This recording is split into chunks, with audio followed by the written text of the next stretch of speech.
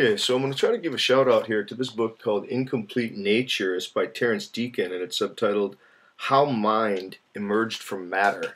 And I can't say enough good things about that book. It's a pretty fat tome here. You can look at the book here. It's pretty good size, and so it was a very difficult book. But there's so much that's going on in there that I guess relates to so many of the things I've talked about on my channel. And if you've read the book and you want to do a dialogue, get in touch with me. I'm happy to do it. Or if you just want to post a response to this, I'm more than happy to see if I could start either a reading group or some kind of engagement with it. There's no possible way I'm going to be able to talk about all that's going on in that book. And some of it is very difficult. You know, he's trying to give a kind of comprehensive theory of how a theory of causality and information and work could be created that spans physics, chemistry, biology, and I guess all the way up into what we mean by information in the computer science realm, right? It's a very impressive piece of work, and rather than, I guess, try to tackle all of it, which would just be impossible. I mean, I don't even know how anyone would explain this work, but let me see if I can't try to introduce some of the key concepts and engage some of them and see if I can't get some response from people here.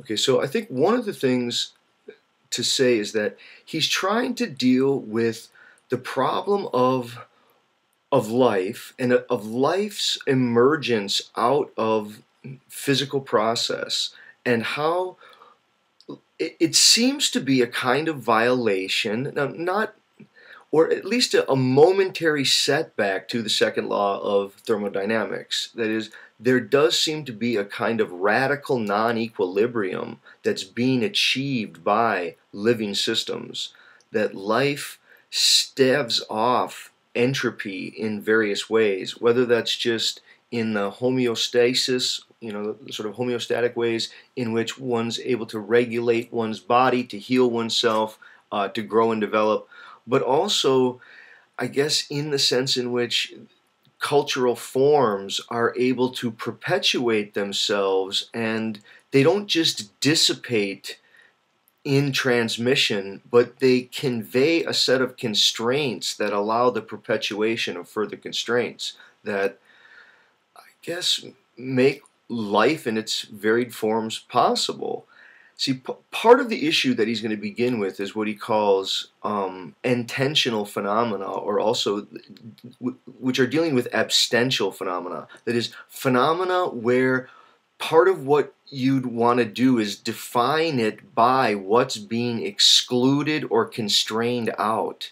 But that's what compositional analysis would never reveal. That is, you'd never be able to go down and look at the component parts and in a reductive way, like in the way that you look at a machine, try to take the parts, show how they relate, and then explain what the machine is.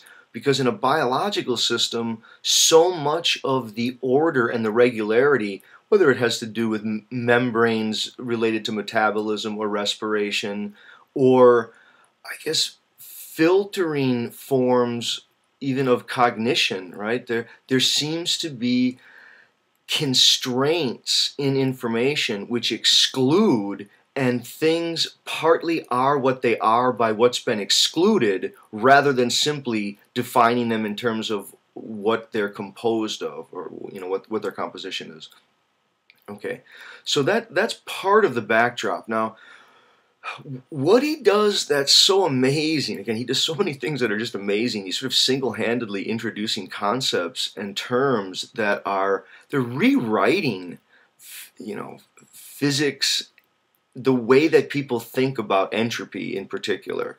That entropy has been a highly contested concept, especially as you move from like Boltzmann entropy, which largely refers to the movement of molecules within fluids. We'll talk about gas molecules of different temperature will achieve a kind of equilibrium that is an equal distribution of those temperatures, where they'll achieve a kind of symmetry that, as long as that is partialed off, and it still can do work, right? I mean, we're able to do work if we're able to separate off differential temperatures, but the more that they get distributed out in an entropic way, they achieve an equilibrium which reduces the capacity to do work, right? And I think we want to suggest that entropy characterizes all systems, and it does. There's no escaping the second law of thermodynamics, and yet living systems do seem to stave off and momentarily create conditions whereby they, again, they're not subject, right, to the second law in the same level or order or magnitude. That is, they're able to harness some of the ways that things spontaneously move, spontaneously change, and they're able to take advantage of those.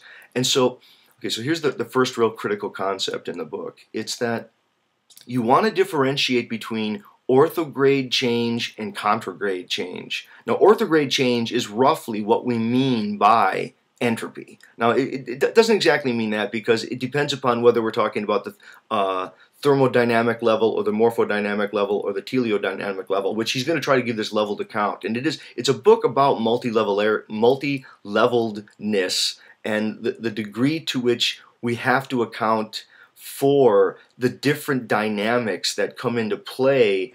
And it's not an abandoning of the prior levels, but it harnesses and uses the properties and dynamics of the prior levels, and then it adds new kinds of constraints that enable new kinds of work.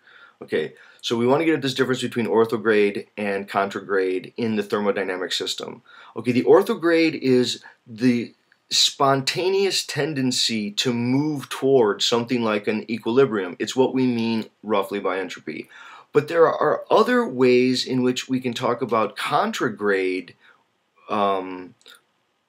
processes at that thermodynamic level, and that would be where external work is done upon a system. So one you could imagine, just for example, take a sugar cube, and this is one that he uses in the book, right? If you take a sugar cube and you drop it into water, it will, in time, slowly dissolve, and once it's and that's an orthograde process. It will slowly dissolve, and as it dissolves in there, it achieves a kind of symmetry or equilibrium whereby the concentration gets diminished as it gets spread out throughout the water. Now, if you would try to get that sugar back by a contragrade process, mechanical work employed to get it, it would be a great expenditure of energy, time, labor, work in order to get that, right? Again, if you try to think of the difference between contragrade of trying to extract the sugar now that it's just naturally dissolved itself in the water, and yet if you just let the water evaporate, a good amount of that sugar will still be retained in the glass. And so that's an orthograde process as well. And so you want to see that there are different kinds of spontaneous orthograde processes that are going on, and contragrade process emerges out from the intersection of adjacent levels of orthograde process. And so what he's going to try to do then, once he lays out this difference in thinking about entropy, rather than thinking about entropy just simply in terms of the tendency of a system to move toward an increasing state of disorder or a diminishing capacity to do work, instead of that you say, okay, look, there's why do some things change, why do some things stay the same, and what is the difference between spontaneous change and non-spontaneous change, and can't we recognize different kinds of orthograde processes versus contragrade processes? And it has to do with the exertion of work. If you feel like work is having to be exerted on it, that's some problem. It's very likely to be a contragrade process. If it feels like it's sort of happening on its own, well, then it seems like it's something like an orthograde process. Now, that distinction, what's so interesting is that once you lay out that distinction, you can start to see that as you move from thermodynamic process, which is strictly, I guess, a kind of causality, pure and simple, we'll call it, efficient causality, a material causality, that seems very different than the morphodynamics that come in at the next layer up. Now, morphodynamics have to do with geometric tumbling and the problems or the possibilities that come into play from various it's geometric unfoldings and probability states that come from, I guess, the way that certain forms and shapes are able to intersect and interact with neighboring shapes. And it's at the molecular level, right? I mean, there's a lot of different ways to think about, I guess, some of the issues of morphodynamics. Morphodynamics are very difficult to deal with because they're somewhat rare in the physical world, but they do emerge as soon as you start to deal with life. That is, life starts to have properties whereby the form of something, it's like it becomes a kind of a type where it's more than simply causality, but it's a kind of causality that includes constraints where the constraints can perpetuate themselves, and that's part of what we mean by information. That is, causality is not simply information because, information is more than causality because information includes a kind of historical record of the constraints that were issued in that causality, and then the possibility to re-perpetuate and continue those forms of constraints. When I was a younger person, I used to teach, and I probably still would teach in some ways, that constraint is what makes information possible. If you want to know how is information possible, how is communication possible, you say, well, it has to do with constraints, and it has to do with exclusion because there's just too many possibilities otherwise. And you have to, I guess, lock the system down in some way by excluding things, and the constraints make the information possible. But I think what Deacon is saying is something much more radical. He's saying that, and it comes from Stuart Kaufman's work. It's also Robert Ulanowicz does a lot with this as well. I know Bob Logan has talked with me about this. But it has to do with the constraints are the information. Yeah, when you start to see that information and constraints are synonymous terms, you're starting to go in the right direction. Now, Deacon does not deal with this at all in the book, but there's a dissertation waiting someone who could tackle Deacon's book and then read it and jump into Anthony Wilden's work and Kenneth Burke's work. So he doesn't talk about any of this at all, but the word know, the word know is like an exemplar of information that is the constraint, and it's a constraining information that allows the perpetuation of itself. There's moral order that a person has imposed upon them through the don't, and the don't becomes a self-regulating information, sort of a capacity to do work mentally. This idea of don't sort of does work in the world. Okay, I'm back all over. I got to go back. So if you want to get to what we mean by morphodynamics, right, or what Deacon's, again, the book is very difficult. I'm trying to thumbnail sketch here just an infinity of things going on in this book. But what he means by morphodynamics, you might think about it in terms of resonance frequencies, in that some things seem to have certain resonance frequencies where it's not the amount of energy per se that performs the work. It has to do with a certain form, and it's in the construction of musical instruments. It does have to do with things like resonance frequencies, but it also starts to get into things like shapes of wings, and it starts to get into types and the reality of types. I guess one way to say it is that Deacon is giving a radical critique of nominalism, and he's giving a realist argument for the reality of types and types being necessary to evolutionary process. Again, it's probably very abstract, but think of it this way, that one's body is partly defined by what has been constrained out of it. And the maximum temperature that your body could withstand, or the lowest temperature that it could withstand. Those are part of the parameters of your body, even though your body may never encounter those parameters. There's somehow the absent phenomena are included in, but by definition excluded. Right? They're recognized as needed to be excluded, and they're, in that sense, they're a kind of abstential organization. Now,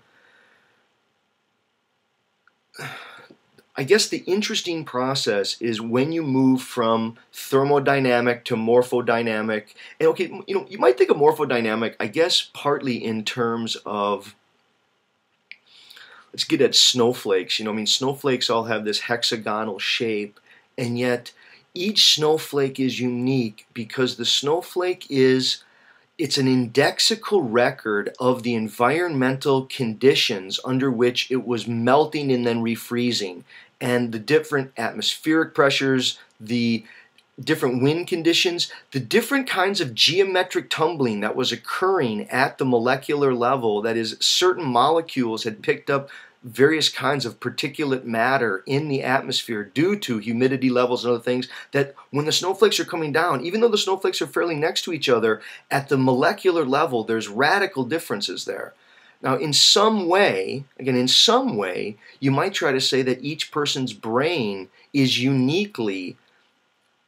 similarly a unique record of all of the environmental conditions that it has endured, and it's the condition of forming and reforming. And yet the problem is that new orders or new dynamics come in, that is, new forms of contragrade work.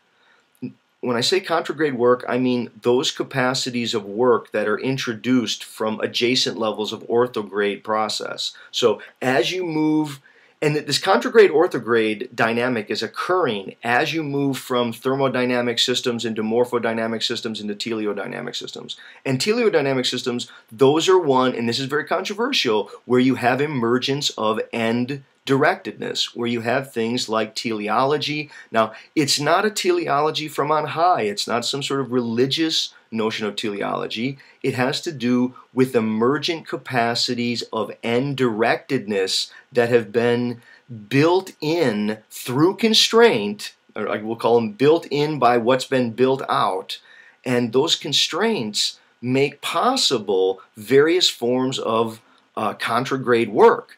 And try to think of let's see if I can I'll end with this example. I'm all over the place. It's an exceptionally difficult work. I can't recommend it enough, but try to think of the difference between daydreaming and actually thinking about something, right? When you're daydreaming about something, it seems like it's an orthograde process. It's as if thoughts just unfold, and it's almost morphograde. It's a morphodynamic orthograde. That is, there's a kind of geometric tumbling of thoughts according to least resistance and of what connects with what in a convenient happenstance way. I think dreaming itself also has this kind of orthograde morphodynamic process. But there's another kind of process, which is the conscious effort of directed thought, where you're trying to, in a willed way, when you feel your will try to stop from daydreaming and get straight and go back to the thing that you were trying to think about, there's a contragrade process. And to see that although we do have mental phenomena that give illustration of something like agency, something like choice, this emerged out of orthograde phenomena at the level of teleodynamic process, which emerged out of contragrade and orthograde process at morphodynamic, which emerged out of the capacity to do work from the original state of tendency toward equilibrium that we're going to call the second law of thermodynamics. And so there is a sense in which life allows mind to emerge from matter, even though at no point it violates the second law of thermodynamics, but we have to rewrite what we mean by entropy in terms of orthograde and contragrade processes, in terms of different layers and dynamics that emerge, in particular the thermodynamic which is what I think we normally think of, and then the morphodynamic and then the teleodynamic. Please get a copy of this book. Let's talk about it. Thank you.